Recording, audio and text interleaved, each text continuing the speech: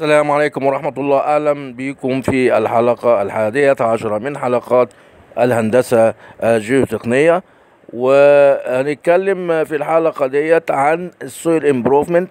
واحنا كنا اتكلمنا في الحلقة 9 عن التربة ذات المشاكل او ذا سويل كيوزنج بروبلمز ان فاونديشن اللي بيسبب مشاكل في الاساسات، وقلنا انواع التربه كتير. ولكن الحلقه ديت هنتكلم عن حاجه، هعمل حلقات تانية طبعا، بس هنتكلم النهارده هاو تو امبروف سويل such as اللي هو الفيري سوفت تو سوفت كلاي او اللوس ساند او اللوس سيلت ساند او السبخه ديبوزيتس. او قلنا ان السوفت كلاي دي بتبقى موجوده عند مصبات الانهار، زي عندنا في دمياط وبورسعيد، وعندنا مثلا في البحيره، في حتت برضو فيها سوامبس وفيها يعني تربه ضعيفه. طيب هنعرف تعريف السويل امبروفمنت. soil improvement identification.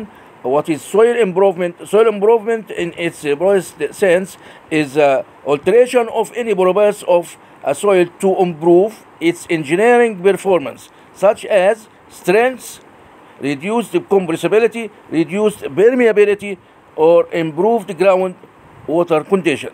يعني ايه الكلام ده؟ احنا يعني عشان نعمل سويل امبروفمنت يعني نحسن خواص تربه، بنحسن الاسترس، بنقلل التضاغط او السيتلمنت، بنقلل البرميابيليتي، بنحاول ان احنا نحسن الوضع او الظروف بتاعه الجراوند ووتر. ده معنى السويل امبروفمنت في مثلا تربه زي ما قلنا السوفت كلاي او اللوز ساند او اللوز سيلت ساند. طبعا عندنا السويل امبروفمنت في تكنيكس كتير وفي انواع كتير. احنا هنختص في الحلقه دهيت اللي هو ايه هو التكنيك اللي هو تو امبروفينج سويل بالنسبه للسيلت كلاي او الفيري سوفت كلاي او اللوز ساند او السبخه ديبوزيتس. تكنيكس اوف سويل improvement. هنتعرف عن different techniques of soil improvement، وهنعرف ايه الانواع المختلفة من هذا التكنيكس. techniques of soil improvement, they are various techniques used for the improvement of the soil based on the construction activity and type of soil. The soil improvement technique are compaction, preloading, drainage methods, vibration methods, grouting and injection, chemical stabilization, soil reinforcement, geotextiles and geomembrane and other methods. هناخد حضراتكم البري لودنج اور بري كومبريشن، وهناخد برضو في الحلقه دي مع البري لودنج هناخد تو تايب اوف درينج ميثودز. هنبص هنعرف يعني ايه البري لودنج الاول.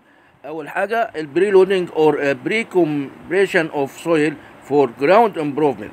البري لودنج اور بري كومبريشن is the process of placing additional vertical stress on a compressible soil of poor water over time. The poor water dissipation reduces the total volume causing settlement. بكل بساطة البري لودنج أو البري كومبريشن هو أنا لما بيكون عندي أرض فيري سوفت كلاي أو سوفت كلاي أو سبخة ديبوزيتس أو الأرض الضعيفة، من ضمن تحسين خواص التربة ان انا ممكن احط سوري شارج بريشر او حمل اضافي يعني مطابق للاحمال المطبقه، او مثلا حمل يزيد عن المبنى اللي هو جاي، وبسيبها الونج تايم بيعمل لي بيخرج لي محتوى الميه اللي هو بين الفراغات، وده بيعمل لي سيتلمنت، بيعمل لي هبوط، وبيقلل لي الحجم الكلي للتربه. ومن هنا بحسن خواص التربه عن طريق الاحمال اللي انا بحطها المطبقه ديت على مر الوقت. وده في الصوره ديت شايفين طبعا سكتش بيبين الموضوع بيحصل ازاي. وده صوره طبيعيه في موقع من المواقع، حاطط وزن من التراب على الاريا كلها اللي هيجي فيها المبنى في المستقبل. ووزن التراب ده هو بيبقى ازود من او ازيد من الحمل المطبق اللي هو المبنى اللي جاي، فبيعمل لي كونسوليديشن للتربه. ودوت طبعا عن طريق الوزن ده التراب ده او حمل التراب دوت بيعمل لي درينج للبور بريشر او الوتر بور بريشر، فبتطلع لي فوق السطح وبنحاول نصرفها او ننقلها في حتة تانية، وبيحصل كونسوليديشن، وده من ضمن انواع تحسين خواص التربه. النوع الثاني حضراتكم اللي هو الساند درين. الساند درين ده برضو تكنيك بيستخدم في تحسين خواص التربه او سويل امبروفمنت. هنعرف يعني ايه ساند درين. الساند درين is a process of radial consolidation which increase rate of drainage in the embankment by driving a casing into the embankment and making vertical boreholes. This hole is backfilled with suitable grade of sand. الكلام ده معناه ان انا بحط مواسير كيسنج، والمواسير دي بحطها فيها رمل ساند بدرجه معينه او بتدرج معين، وبيحصل درينج. الساند ده بيحصل على ان هو يصرف الميه اللي هي موجوده في البور هولز او في السوفت كلاي، وبيطلعها بره، وبسحبها برضو بطريقه تانية وبنقلها الى مكان اخر. وزي ما شايفين حضراتكم في الصوره بتبين لي طريقه تنفيذ الساند درين. والساند درين طبعا بيتعمل ببور هولز، بحفر تثقيب وبحط مواسير كيسنج، وطبعا المواسير ديت بتسحب بحط فيها باك فيلنج برمل بتدرج معين، وبعدين طبعا الميه اللي في بور بريشر اللي في السوفت كلاي او اللوس ساند او السابخه ديبوزيتس او اي تربه ضعيفه بتنتقل الى الرمل اللي هو فيه permeability عاليه اللي هو انا حطيته في المواسير، وبيطلع على السطح، وبصرف هذا، بعمل درينج صرف لهذه المياه في اماكن اخرى. حضراتكم ده الويك درين، وده النوع الثالث في حلقتنا النهارده في نوع من انواع تحسين خواص التربه.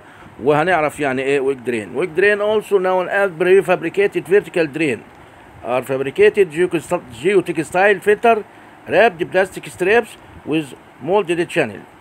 These act as drainage passes to take pore water out of soft compressible soil so it consolidate faster.